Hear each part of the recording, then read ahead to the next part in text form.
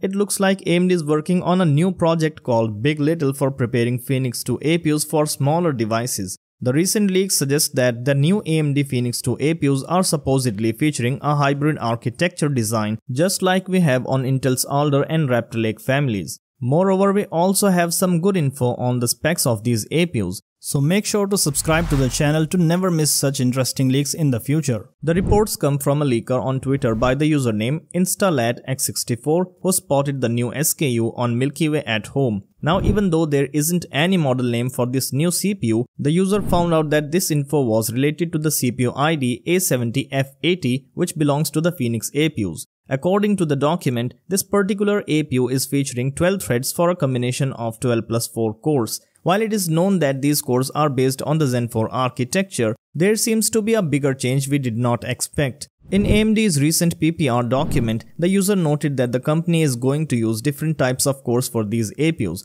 Possibly the combination will be 2 performance cores and 4 efficient cores, just like we have on Intel's 12th and 13th gen processors. The difference here would be that both types of cores on these Phoenix 2 APUs are going to use the same Zen 4 architecture, where the efficient cores are going to feature lower clocks or lower L3 cache. According to another leak by a Twitter user called XenoAssassin1, this APU was tested in Cinebench R23 where all 6 cores can be seen in action. From the clocks graph, it is clear that the performance and efficient cores have a significant difference in their clock speeds. Here the Core 0 and Core 5 are supposedly the performance cores running between 4.0 to 4.8 GHz, whereas the cores 1 to 4 are running between 2.4 to 3.0 GHz. As for the power consumption, Xeno says that the performance cores consume just 7 to 8 watts, while the efficient cores stay around 5 watts. What this means is that most likely this APU is going to be used for handheld gaming and portable devices that feature lower power consumption.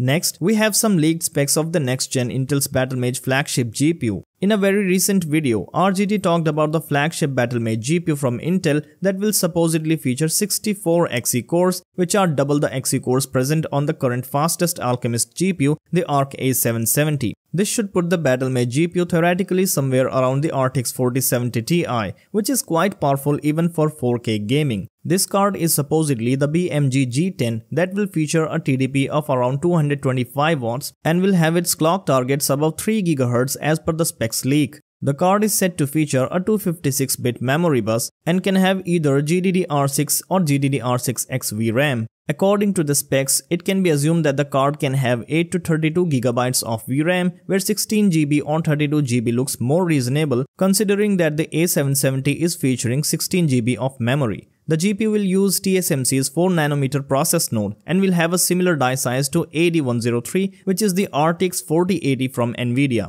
However, the L2 cache will be smaller than the AD103 GPU, which features 64 MB of L2 cache compared to 48 MB on the flagship Battlemage GPU. RGT says that the card is planned to launch in Q2 or Q3 of 2024, followed by the BMG G21, which falls in the performance grade. While Intel is still struggling in the GPU market, the company is not giving up and already has a planned roadmap for the next generation GPUs. The Alchemist family is already getting price cuts frequently, which lands it in a favorable position in the budget GPU segment, but as we know, the company doesn't have any enthusiast level GPU that could compete with Nvidia's latest RTX 40 series or AMD's RX 7000 series GPUs. However, if the recent GPU roadmap leaked by Red Gaming Tech is true, Intel might catch up with the current gen high-end graphics cards from both the red and green teams. And lastly, bad news for Windows 7 and 8 owners. If you own any of these operating systems and you love playing your favorite games from your Steam library, then unfortunately this is your last year on your OS. Steam just announced its stance on Windows 7 and 8 support, where it says that on 1st January 2024, Steam will officially stop supporting the Windows 7, Windows 8 and Windows 8.1 operating systems. After this date, the Steam client will no longer run on these OS versions, and if you want to continue running Steam or any other games that you purchase through Steam, you have to update to either Windows 10 or Windows 11. It also added that the future versions of Steam will require Windows feature and security updates that are only present in Windows 10 and above. So definitely terrible news for many gamers out there who love using Windows 7 and Windows 8. Even though the current OS share according to the recent Steam survey shows that the Windows 7 and 8 comprise less than 2% of total users, 2% is still a good number of gamers around the world who now have to forcibly upgrade their OS just to keep their Steam client running. This also opens the door for these companies to force people to upgrade to newer OS and hardware so that they can keep selling whatever they want to. If today they are forcing people to upgrade to the latest Windows OS, tomorrow they may also disable Windows 10 support. Anyways, let me know if you are using Windows 7 or 8 on your PC and if you are willing to upgrade to Windows 10 or 11 right now. Hit the like button if you found the video informative and subscribe for more regular stories like this. Turn on the notifications for the channel to get notified every time I upload a video, and I will see you in the next one.